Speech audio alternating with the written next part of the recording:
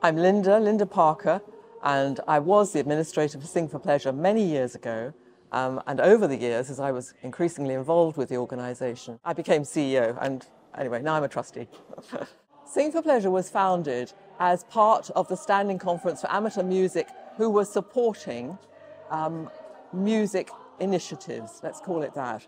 And some English people came back from camps in France where À Cœur Joie was operating, were very enthused by Marcel and wanted to start an English version. And I ran the courses, researched the courses, ran the newsletters, wrote the newsletters, drew the pictures, the whole thing. It was all very hand to mouth, really, and with very little technology, because it's a long time ago.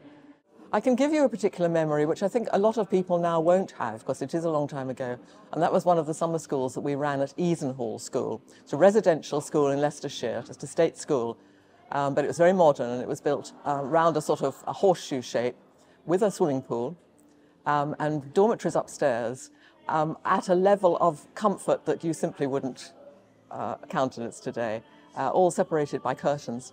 And first thing in the morning, our director then, James Wilde, would walk round the corridors carrying the recording of the previous night's choral session to try and wake people up.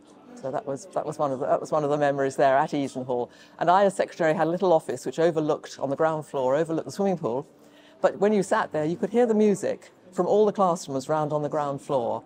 And that was just a wonderful experience to hear all the different bits of music, the singing coming through to you in all its different little fragments. And that was a lovely memory. And I think in essence the courses were basically the same. It's extraordinary really how the whole sort of philosophy of it has carried through. You know. And I think the future looks bright, I really do, with so many people involved and enthusiastic and being trained. Our conductors always being trained up.